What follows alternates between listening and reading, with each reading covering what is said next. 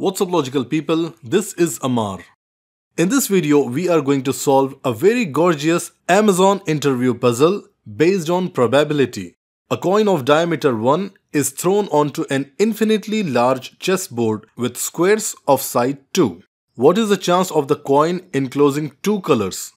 So you have to calculate the probability of the coin enclosing both black and white colors when it's landed on the board.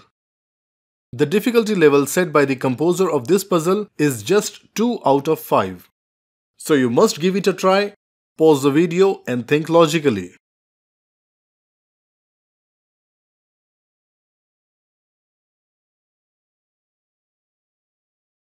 The coin would enclose both black and white colors if it lands in a position that it crosses one or two sides of a square as shown here.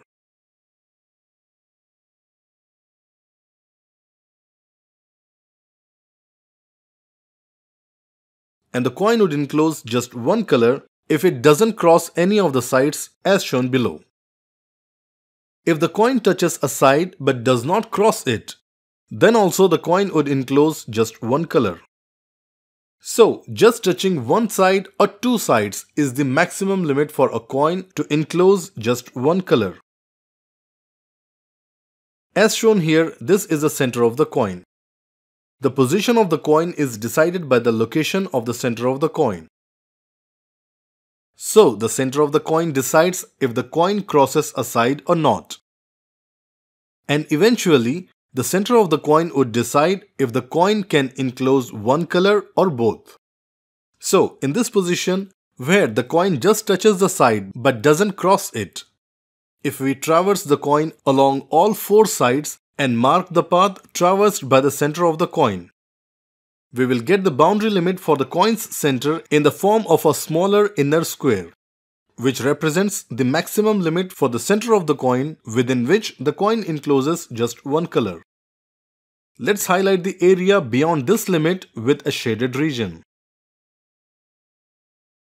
If the center of the coin lands anywhere in the inner square, then the coin would enclose just one color of the chessboard. And if the center of the coin lands in the shaded area, then the coin would cross one or more sides and as a result, it will enclose both colors of the chessboard, black and white. Our task is to find out the chance of the coin enclosing two colors. And that means we have to calculate the probability that the center of the coin lands in the shaded area. And the shaded area is equal to the area of the main square minus the area of the inner square. Now, first let's calculate the area of the inner square. The side length of the inner square is 2 minus radius of the coin, that's 1/2, as we know the diameter is 1, minus 1/2 again, and that's equal to 1. So its area is equal to 1. The area of the main square is 4. So the shaded area is 4 minus 1, that's equal to 3.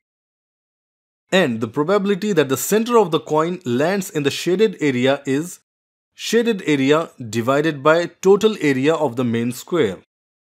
And that's equal to 3 by 4.